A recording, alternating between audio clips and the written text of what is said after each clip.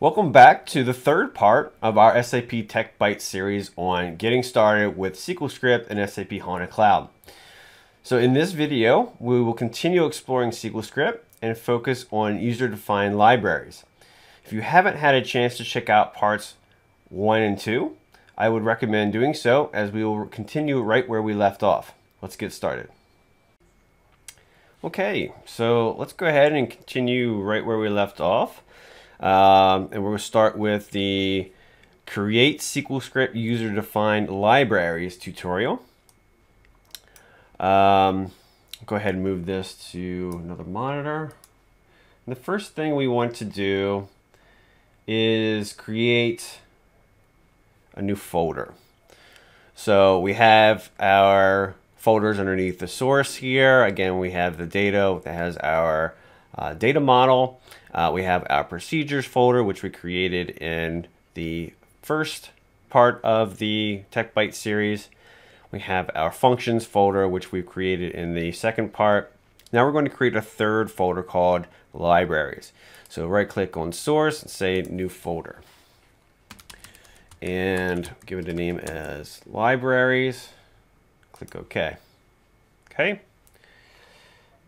Next, we want to, once again, let's highlight the libraries folder and say view, find command, and then create SAP HANA database artifact here. Once again, we have to change to the libraries folder. So let's go ahead and browse and go back to source, choose libraries, and click open. The database version is HANA Cloud, and then we'll drop down the artifact type and we'll choose HDB library. Okay. Let's give it a name as master data. Okay. And finally click create. Okay, so that created the file for us. Let's go ahead and click that. We get the shell of our library here. We can start putting code in this now. Okay, so the first thing we want to do, firstly, libraries are what they sound like. This allows us to group similar functionality or related procedures or functions or even scalar variables into one object, essentially is what we're doing. And we'll see this as we add things to our library here. Why would we want to add a scalar variable to a library? Perhaps we wanted to share the value across procedures within our library, right? This is how we can pass session variables back and forth relatively easily. So libraries is not a concept that is new. I mean, other database vendors have their concepts as well, like packages and things like that. But libraries is SAP HANA's way of allowing us to group functionality together. We also ship built-in libraries with canned functionality for you, so you can just call them straight away. I believe there's one for putting a process to sleep and waking it up. There's a library for working with or manipulating strings, formatting strings. So I believe they're going to continue to add more built-in libraries as we go on. But if you want to create your own reusable library, this is how you would do it using a user-defined library. So let's go ahead and continue. The first thing we want to do here is create a variable, and we'll go ahead and put that between the begin and end here. So here we have the keyword public, right? We also have the keyword private. So what does this mean? This is the visibility. Okay, so we can have our procedures, our functions, and our variables. We can have them as private, members, or we can have them as public members. So public means that we can see them outside the library. And private means is that they can only be used within the library themselves. So maybe there's a supporting function or procedure that you want to have in your library that is related to your other procedures and functions that are public.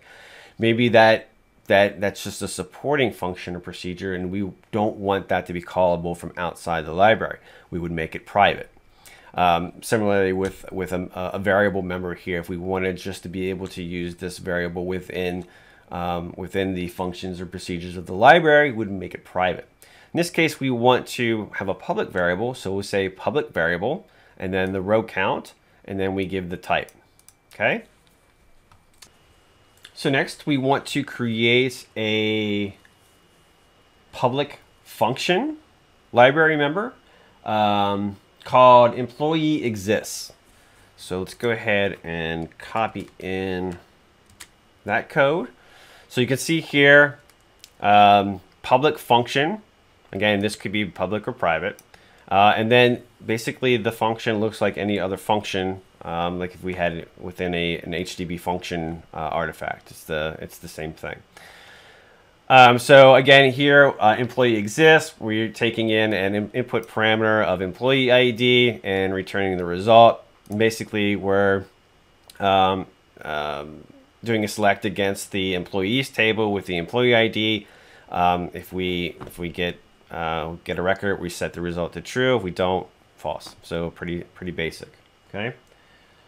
Next, we want to create two public procedures. One called get employee data, and the other get business partner data. And very basic output parameters that look like that have the structure of the table themselves. And we're just doing a select against the table and passing it to our result set. And then we're doing a record count function on the intermediate table variable, or I'm sorry, the output parameter, and then actually putting that value in the row count, which is again, our public variable row count here. Okay.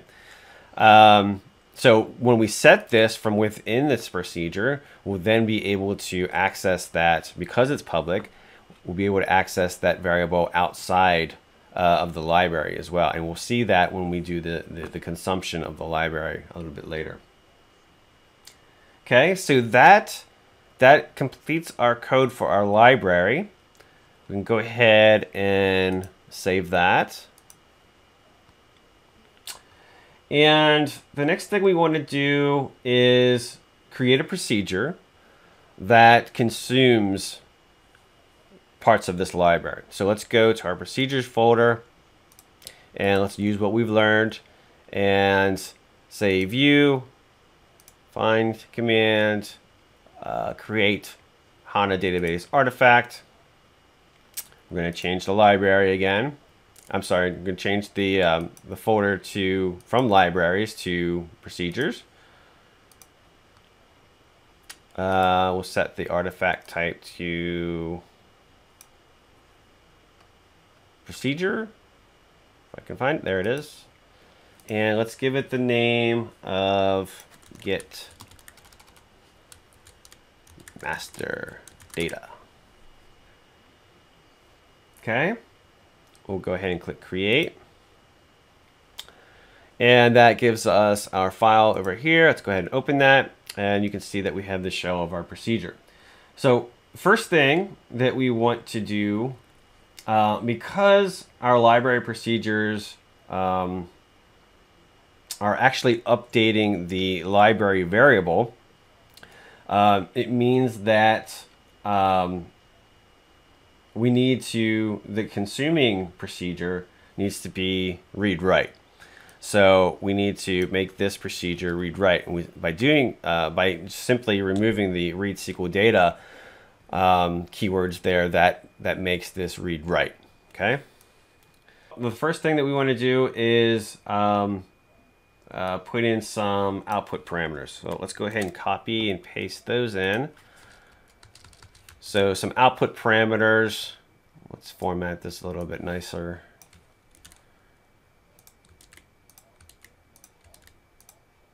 Make it a little bit neater to look at. All right, so output parameter, EX employee exists. That is a scalar output parameter. Table output parameter EX employees will contain the results of our employee table. Employee count, another scalar scalar output parameter. Business partners will contain the business partner data from the table. And then business partner count, again, another scalar output parameter. Okay. Okay, so between the begin and end statements, we can enter some code here to do consumption from our library. So the first thing that we'll do is let's go ahead and call our function. So if we put our code in here, our function employee exists, right? So the name of the library, right? Master data, colon, and then the name of our function, employee exists, and we're passing the parameter. This is actually an employee ID. And then the result is coming back in our scalar output parameter. So we're calling this function straight away as in an assign statement, right? So this is calling a library function. The next thing we want to do is call one of our procedures.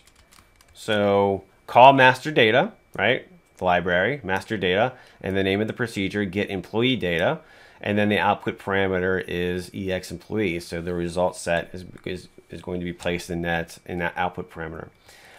And then you can see here that we're also grabbing the row count from master data as well. The row count being whatever value it has at that particular moment in time. So since we're grabbing it right after the get employee data, and we know that get employee data actually sets that, we're assuming that row count is the number of rows that are in our EX employees output table. Of course, again, this is an assign statement, so we're moving that row count to our output parameter employee count. Very similarly, we'll do the same thing for business partners. Let's go ahead and copy that in here. Same thing, library master data, get business partner data, getting the output parameter, and then getting the row count. Same variable, different value, right? Okay, so that should be it. Yes, that looks good. We can go ahead and save this. Okay. We can go ahead and deploy this, and if we did everything correctly, we should get no errors. Yes, that looks good.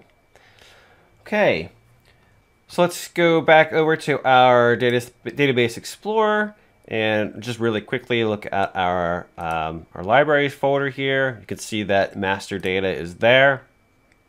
We can open that up, and you can see the code there. Let's go to our procedures folder and see that we have our get master data procedure. Let's go ahead and right click on that and say generate call statement.